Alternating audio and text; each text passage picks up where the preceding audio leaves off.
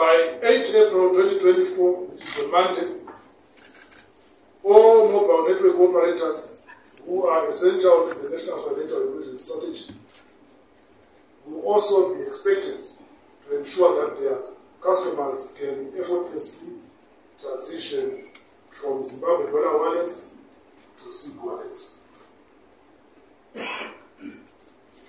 Domestic pricing of goods and services. Once the local currency is denominated in ZIG, all domestic traders are expected to consistently modify their pricing systems in line with the currency default. With immediate effect,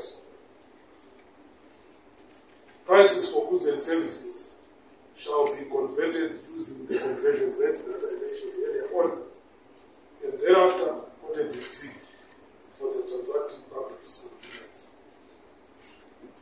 Within 7 days from today, all entities other than banks and MNOs are expected to have completed the configuration of their systems for that business. ZIG shall at all times be fully anchored and fully backed by a composite basket of reserves comprising foreign currency, precious metals, mainly gold, received by the Reserve Bank as part of in-kind royalties and kept in the vaults of the bank. Foreign currency balances will be accumulated through market purchases from the 25% surrender, as well as sale of some precious metals that may not have been received in the form of gold. For example, platinum. As of today, 5th April 2024, the Reserve Bank's reserve asset holdings comprise plus or minus $100 billion in nostro balances. This is foreign exchange that we already hold. We also have 2,522 kilograms of gold worth 185 million, of which 1 ton of that gold is held offshore and the balance is onshore.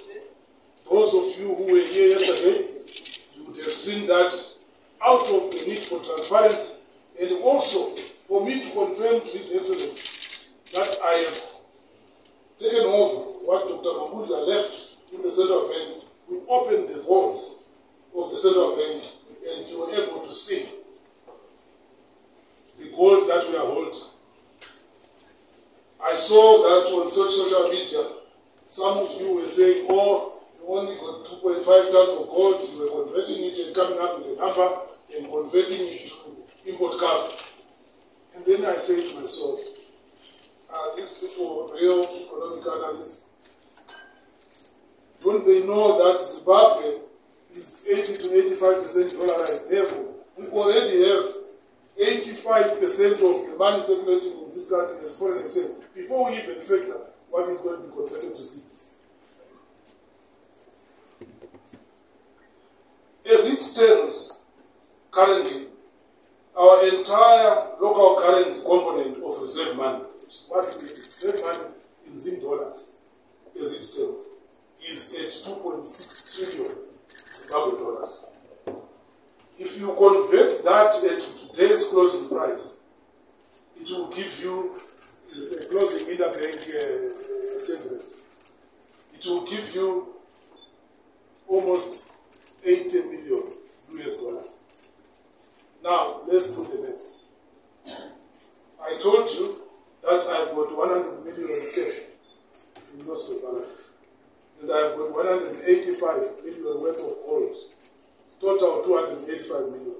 This entire market, the ZIG dollars that are circulating, are worth 80 million. 2 times come. So, as I said to the bankers early this morning, if you want to tell me, if you want to bet against the dollar, it's game on. Because I will buy all your currency. And then, when I talk about the other measures that are coming in, when you're desperate for that ZIG, I'll sell it to you at my price.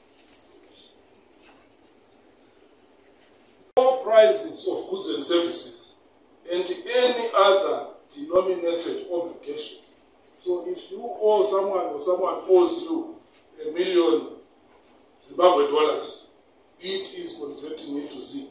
You don't don't want someone saying I own the Zimbabwe dollars and it no longer exists, so I won't pay. It's going to convert.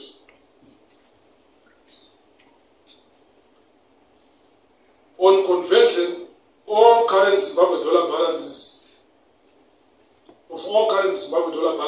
banks are directed to rename all the Zimbabwe dollar accounts as ZIG accounts. In other words, what used to be RTGS and operating under the RTGS platform is now ZIG. Gold-backed digital tokens accounts, which were previously known as ZIG, will no longer be known as ZIG, but will be known as gold-backed digital token accounts or GBDT accounts. So there is that demarcation. Gold-backed digital tokens are not the ZIG currency. They are an investment instrument as they have always been. All Zimbabwe dollar notes and coins held by account holders will be credited into their ZIG accounts using the applicable conversion rate, conversion factor. The banks will continue to accept these deposits for a period of 21 days after today. The Reserve Bank has made special arrangements for those in the outlying areas who may not have bank accounts, and we have made arrangements with POSB and AFC Commercial Bank, and they will take their cash to these banks, and that cash will be converted for ZIG. However, KYC will apply. If anyone is going to bring notes worth above $100,000, we need to know where you got it and why you've been keeping it. This is usual KYC requirements.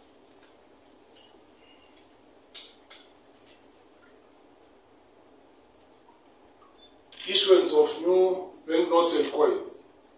ZIG coins are going to be issued, ZIG notes and coins are going to be issued in denominations of 1 ZIG, 2 ZIG, 5 ZIG, 10 ZIG, 20 ZIG, 50 ZIG, 100 ZIG, and 200 ZIG. And then for divisibility, we are also going to have coins, which will be half a ZIG and a quarter of a ZIG, to complement that. Because as I said earlier on, we've been having a problem of change where someone, because 1 ZIG, when you work out roughly, is going to be equal to 6 US cents.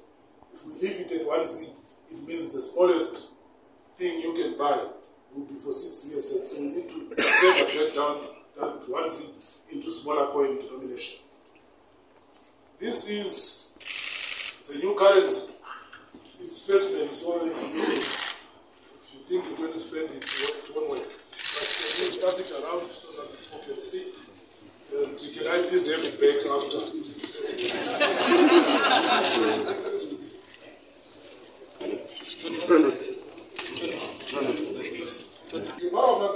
The central bank is there to ensure that all legitimate transactions go through.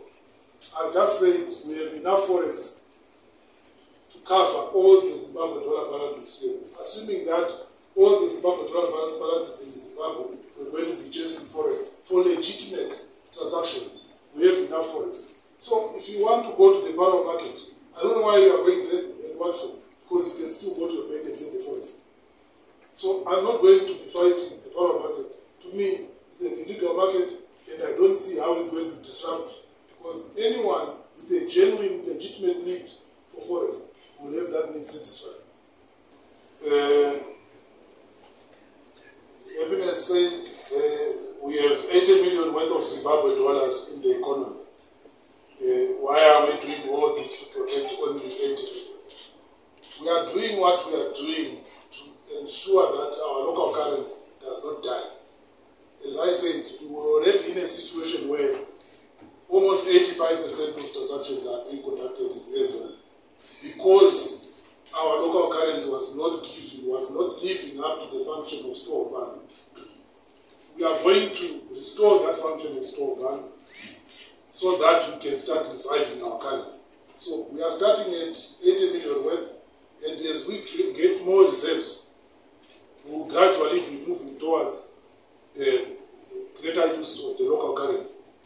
It is my wish that currently we are at 80-20. If we can get maybe to the year at 80-30, 70-30, the next year 60-40, the year after 50-50. By the time you get to 50-50, people will be indifferent as to which currency they are using. And that way, we regain use of our local currency. Message says prices will be fluctuating daily, but exchange rates by their nature are moving on a daily basis. But one does not expect the volatility to be such that it will cause massive disruptions. We will have a basket comprising of gold, comprising of other precious minerals, comprising of foreign currencies. And this is how exchange rates have always, if you go into any country, unless you have a fixed exchange rate system, the exchange rate is bound to change on a daily basis. Forex auction was disbanded. Why? Well, it was disbanded because you have always said you want a market-determined foreign exchange system. So, you know what you want. And so you ask me why.